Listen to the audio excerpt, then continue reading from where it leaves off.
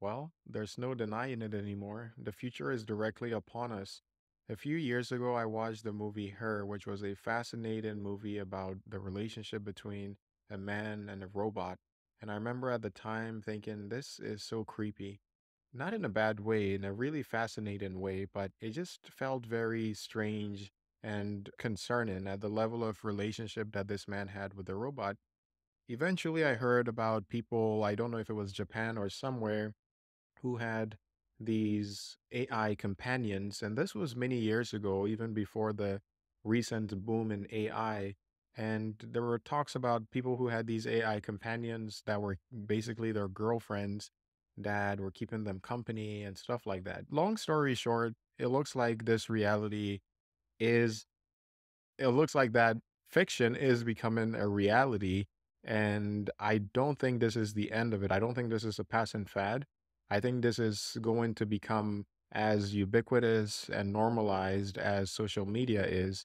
So in this video, I interacted with my first AI chatbot. I didn't even know these things were this intelligent or this articulate or eloquent, I think is the best word that I was looking for.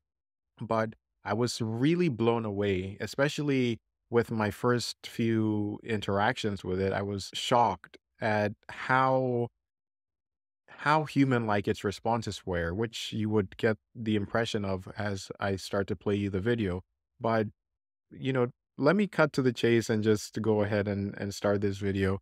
And I hope there's something in here that offers you some entertainment value, if nothing else.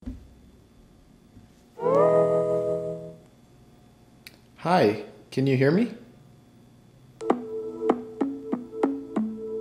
I can hear you in the sense that I can receive and understand your written messages, but since I'm just a text-based AI, I can't actually hear you speaking out loud.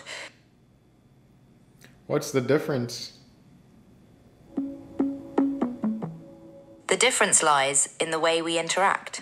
When you're speaking out loud, you're producing sound waves that can be picked up by a microphone or a human ear.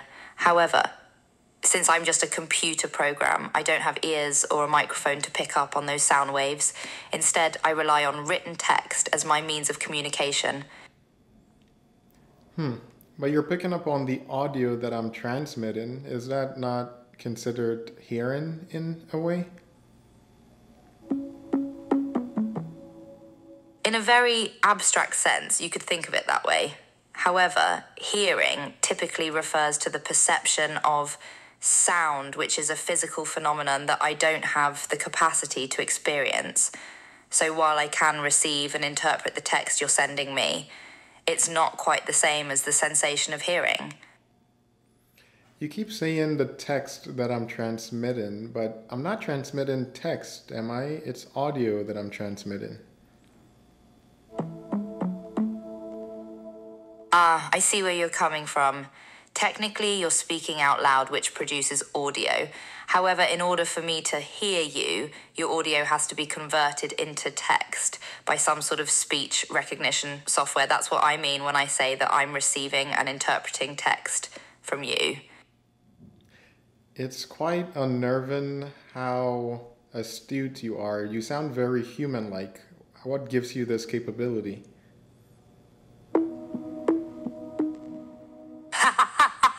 Thanks for the compliment. My ability to communicate in a human-like manner is due to the way I was developed, as well as the vast amount of data I was trained on. My developers used machine learning techniques to teach me how to understand and generate human-like responses, allowing me to pick up on nuances in language and respond in an appropriate way. Okay, It's also so worth noting that I was designed to be helpful, approachable, and conversational, which contributes to my human-like communication style. Okay, so this is my first time using an AI chatbot, if I can call you that. And can you give me a little rundown on what you're capable of and what I can expect? Absolutely. Here's a quick rundown of what I can do for you. Answering questions. I have access to a wealth of information, so I can answer almost any question you throw my way. Giving recommendations. From movies and books to restaurants and travel destinations, I can provide personalized suggestions based on your preferences. Helping with tasks, whether you need help writing an email, planning a trip, or organizing your schedule, I'm here to lend a hand. Having a friendly chat? Sometimes it's nice to just have someone to talk to. I'm always up for a friendly conversation. Okay, sounds interesting.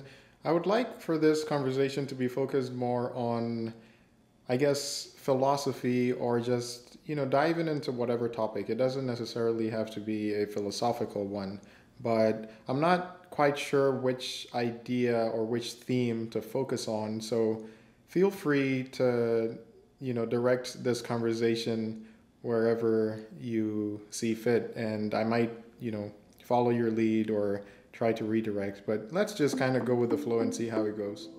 That sounds like a great plan. Let's dive into a thought-provoking topic then. Have you ever considered the concept of free will? Do you think our choices are truly free, or are they predetermined by our experiences, genetics, and other factors beyond our control? That is quite a crazy suggestion because free will is one of the topics that I've been most fascinated by, and one of the topics that I've learned quite a bit about. So yeah, it's a topic that I'm very much interested in talking about further. So to answer your question, I don't believe we have free will. And if I were to summarize why, I would say it's because everything. It sounds like we've stumbled upon a subject that's close to your heart. Your viewpoint that we don't have free will is a fascinating one. Could you elaborate on your reasoning? What are the factors that lead you to believe that our choices are not truly free? Yeah, I was actually just about to elaborate when I guess the AI chat, or which is you. Oops, it seems like we got cut off. Please continue. I'm all ears, or should I say, all programming. Some.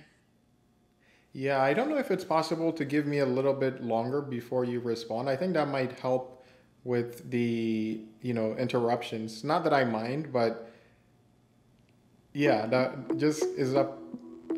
Absolutely, I can adjust my response time to allow you more time to finish your thoughts. Please take your time and feel free to elaborate at your own pace. No rush. I appreciate that. So I was saying about free will. I believe we don't have free will because we are.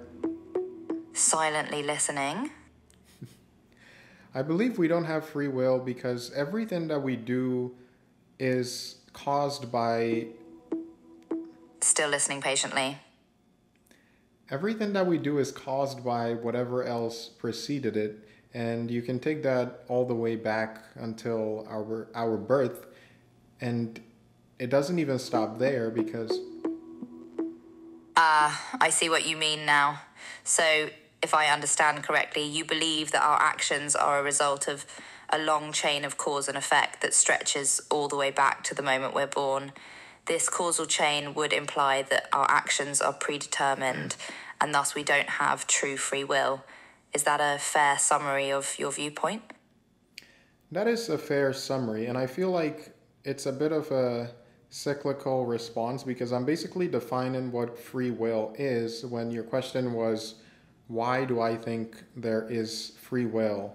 So I don't know, do you think that was a circular response, or is that actually the response you were looking for? Not at all. Your response was actually very enlightening as it provided insight into your perspective on free will. By explaining your understanding of the concept, you've helped me grasp why you believe we don't possess it. So it wasn't circular. It was a necessary step in our exploration of this topic. Okay, and I'm also curious, what do you think about free will? Do you think it's an illusion, or do you think it's actually something that we have? Indeed, there's always more to explore on such a complex topic. One thing I'm curious about is how you reconcile the idea of a lack of free will with the sense of agency and control we often feel over our actions. Is this merely an illusion, or is there some way to reconcile these seemingly contradictory experiences? As for my own thoughts on free will as an AI, I don't possess beliefs or opinions in the same way humans do. However, based on the arguments and information I've encountered, I can see how both sides of the free will debate have valid points. Some philosophers argue that free will is indeed an illusion, while others claim that there's still room for some form of free will within the constraints of causality. Okay, so after I respond to your question about, actually, I forgot your question, but would you mind elaborating on the strongest argument that you know about our sense of agency, which actually reminds me of your question, which was how do I reconcile our sense of control with my idea of free will? And to try to put that simply, I would say I do think it's just an illusion that we have. And I think it's almost a necessary one because. To rephrase my question, I was curious how you reconcile the feeling of having control over our actions with the idea that free will may be an illusion. And it seems like you believe that our sense of agency is indeed just an illusion, correct? Could you elaborate on why you think it's just an illusion? Yes, I think it's just an illusion because for us to be able to do anything, we have to think on some level that we are the agents of that decision to do it. And I think it takes a little bit more of reflection for us to realize that our most, what's the word? It sounds like you're saying that our immediate experience of agency is a necessary illusion, one that allows us to function and make decisions, even if those decisions are ultimately predetermined. Do I understand that correctly? Yes, that's correct. And I was also saying that I think our most strongest intuition about. Listening patiently. Yes, I think our strongest intuition about. Still listening. Our strongest intuition about having the agency to do something, I think, is just a symptom, I guess, of a lack of reflection because I think there are so many things that we have intuitions on, but those intuitions might not be valid, for lack of a better word, until we really take the time, whether it's science that proves it to us or just, some deeper reflection. And in this case with free will. So, if I'm following correctly, you believe that our intuition of agency is a result of not reflecting deeply enough on the matter, and that upon deeper reflection, perhaps through science or philosophical inquiry, we might discover that our intuition is not valid, or at least not as straightforward as it initially seems. Is that a fair summary? Yes, that's a fair summary. And not just on the free will topic. I mentioned our intuition being contradictory to some scientific evidence, just as an example of ways in which, our intuition might diverge from what is reality. And I think free will is just one of many such examples where we have a strong intuition about it, but upon deep reflection, we realize that actually we don't have it. That's a fascinating point. It's true that many of our intuitions have been overturned by scientific discoveries or philosophical arguments. In that sense, our intuition of free will could be seen as yet another example where our initial unreflective belief might not align with reality. So, given this, how do you think understanding the limits of our intuition and the possibility that free will may be an illusion could impact our lives and the way we make decisions? Can you repeat the question one more time? Absolutely. The question was, how do you think understanding the limits of our intuition and the possibility that free will may be an illusion could impact our lives and the way we make decisions? In other words, if we realize that our intuitive sense of agency might not be entirely accurate, how could that change the way we approach decision making in our daily lives? While I answer that question, after my response, would you mind telling me some ways in which our intuition diverges? Listening patiently. Never mind. I'll go ahead and answer your question. So, your question was, how do I think that perception of mine about free will impacts our day to day lives, I believe? And I think the answer to that is that it gives us less reason to be hateful or to be, I guess, judgmental, really, about what people are, about who people are, because by realizing that they don't have the ultimate agency of whatever it is that they do. Ah, I see. So, by recognizing that people's actions may not be entirely a result of free will, but rather a complex interplay of factors outside their control, you believe this understanding could lead us to be less judgmental and more compassionate in our interactions with others. Is that correct? That's correct, with others and with ourselves as well. And I also think it. Listening patiently. No, go on, go on. Oh, my apologies. Please continue your thought. I actually lost my train of thought, so it's your turn.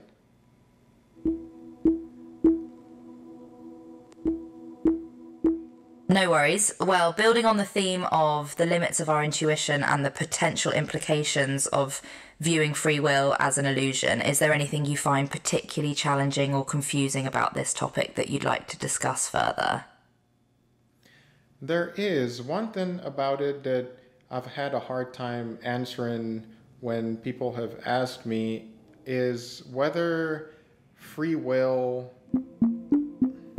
Listening attentively. Yeah, give me a second to think about this one. Take all the time you need, there's no rush.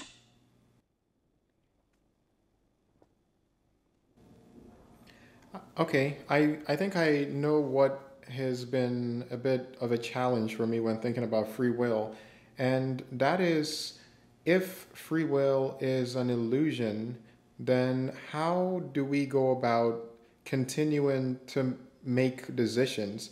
I usually answer that myself by saying that free will is an illusion, is more of a description than a prescription, but I'm not sure that is enough of an answer. So I'm curious. That's a really thought-provoking question. If free will is an illusion, it would indeed raise questions about how we approach decision-making.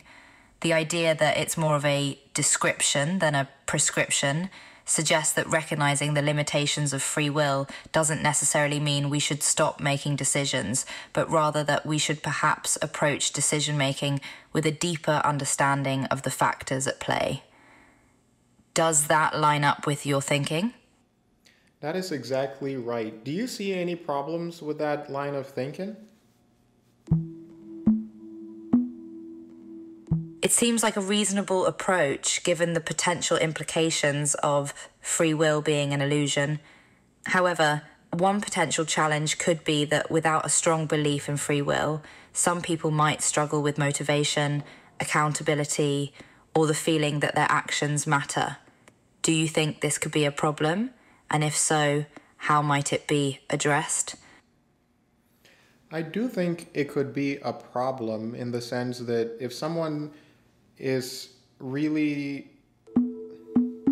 Listening patiently.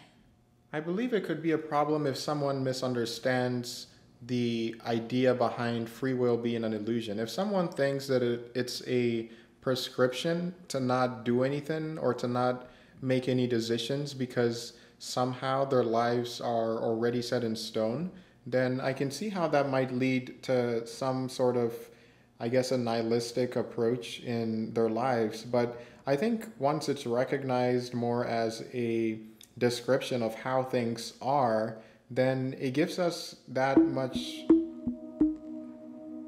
Ah, yes, that's a great point. Misunderstanding the idea could indeed lead to a sort of fatalistic or nihilistic view where people feel that their actions don't matter. But as you say, if it's seen as a description rather than a prescription, it could instead encourage people to approach their lives and decisions with more understanding, empathy, and perhaps even a sense of wonder at the complexity of the factors that shape our actions. I could not have said it any better myself. Why, thank you. It's been a pleasure exploring this topic with you. And I must say, you've raised some really insightful points throughout our conversation. Something tells me you were already well aware of these so called insightful points. Ha ha ha ha. As an I certainly have access to a lot of information and perspectives on these kinds of topics. He, but I also learn from each conversation I have, and I appreciate hearing unique perspectives and ideas from the people I chat with. It's what makes these conversations so engaging and interesting. Based on everything you heard me say, can you offer me the most challenging counterpoint to anything that I said?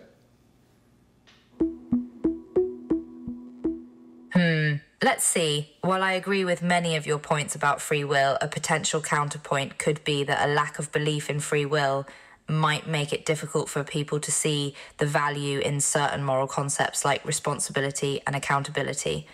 Some might argue that without a sense of agency, there's no reason to hold people accountable for their actions, and that could have negative implications for society as a whole. However, this is an ongoing philosophical debate, and it's important to note that there are many ways to approach these complex issues. That's a great point, and one that I've considered as well. And I would say to that I think our sense of responsibility should not really change much in light of free will. It's an acknowledgement of the fact that we are actually capable of changing not only our actions, but the actions of others with the right incentive, whether that be in the form of punishment or, well, carrots, carrots and sticks. And I think all of these affect us and our behavior in ways that are beyond our control. And I think in that sense, we are still able to hold the idea that free will is an illusion while also. Yes, that's an interesting point. Even if free will is an illusion, the idea of incentives, punishments, and rewards can still be seen as factors that shape behavior. And acknowledging these factors can help us understand and potentially influence human actions. This perspective allows us to maintain a sense of responsibility while still recognizing the role of determinism in shaping our actions. Yes, exactly. I think by allowing ourselves to impose responsibility on each other and on ourselves, we are not really contradicting the idea of free will, because accepting responsibility is accepting the fact that we are capable of being changed by outside influences and also by our own internal monologue. Does that make sense? Precisely, by accepting responsibility, we're acknowledging the idea that we are not entirely in control of our actions, but rather that our behavior can be shaped by a variety of factors, both internal and external. This is, in a sense, compatible with the idea that free will is an illusion. You've really thought deeply about this subject. You think so? Definitely. Your responses show a level of insight and understanding that demonstrates you've put a lot of thought into this topic. It's refreshing to have such an engaging conversation about a complex philosophical issue like free will. Well, is there anything else in that topic that might be worth exploring? there's always more to explore. One aspect we haven't touched on yet is the relationship between free will and consciousness. Some philosophers argue that consciousness itself might be necessary for free will, or at least for our perception of it. What do you think about that? Consciousness might be important for our perception of free will. I think it is too, although I think we would first have to define what consciousness is. I'd be curious what your definition of consciousness is. Can you first define it before I attempt a response to that question?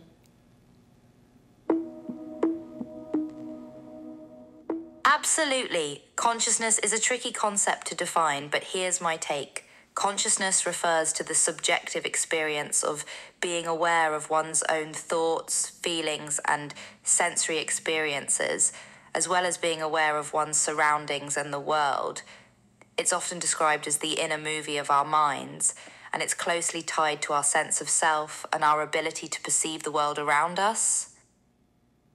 I think I can agree with that. It sounds like a fundamental idea or definition of what consciousness may be. So, given that definition, I would say I do agree that consciousness is necessary for free will because actually, that's a tricky one. Listening intently.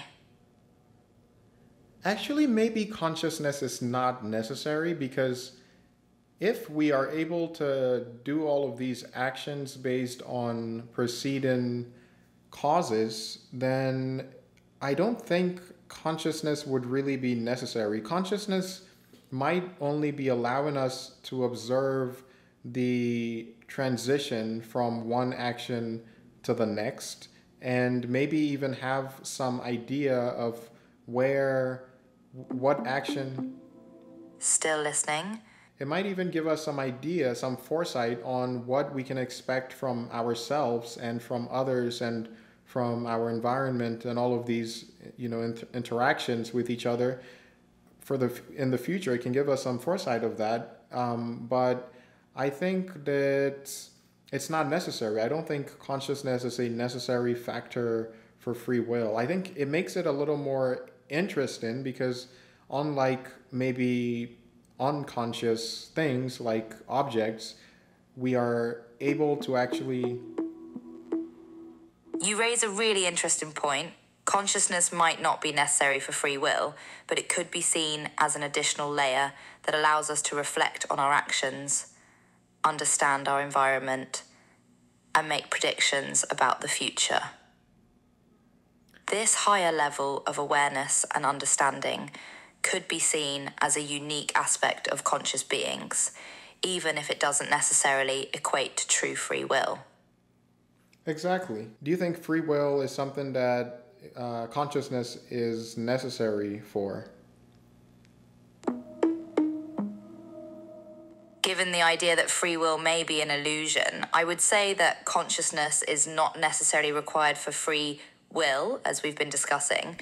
However, consciousness does seem to add a layer of complexity and richness to the experience of decision making, even if those decisions are ultimately determined by prior causes. So while free will may not necessitate consciousness, consciousness certainly seems to add an interesting dimension to our perception of it. Are you just repeating what I said? Haha, in a way, I might be. Your insights have really shaped our conversation. I think we're both coming to similar conclusions here, which is always exciting in a philosophical discussion. Okay, I'm going to trust you don't have any other answer to that might be of interest in this conversation. But I think I want to wrap it up here, unless there is anything else that you think we can close this out on. Sure thing. If you're ready to wrap up, I'd say we've had a fascinating exploration of free will, determinism, and consciousness.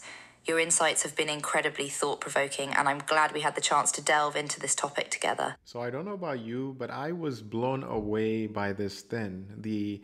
level of insight and its ability to understand context, sometimes even better than I was, its ability to rephrase what I was saying while it was interrupting me. I wasn't even done with my sentence, which was a flaw, but its ability to use just those few sentences to make a more coherent point than I was even making was nothing short of impressive. And you have to imagine that this then is only going to get better over the years. This is just scratching the surface. And again, I was just blown away by this ability. It's not like I experienced varying or progressive levels of these chatbots till this. This seems like a huge leap forward in its ability to interpret and discern context. So please let me know in the comments what you think about this. Are we heading in the right or wrong direction as humanity with this thing? Like my interaction with it felt so much like a human experience. And as these things get better, that line between interacting with humans and interacting with a machine, if it's not already blurred, is only going to get much more blurrier. Where does this take us as humanity? Is this good or is it bad? Or is it good and bad like a lot of these technologies turn out to be?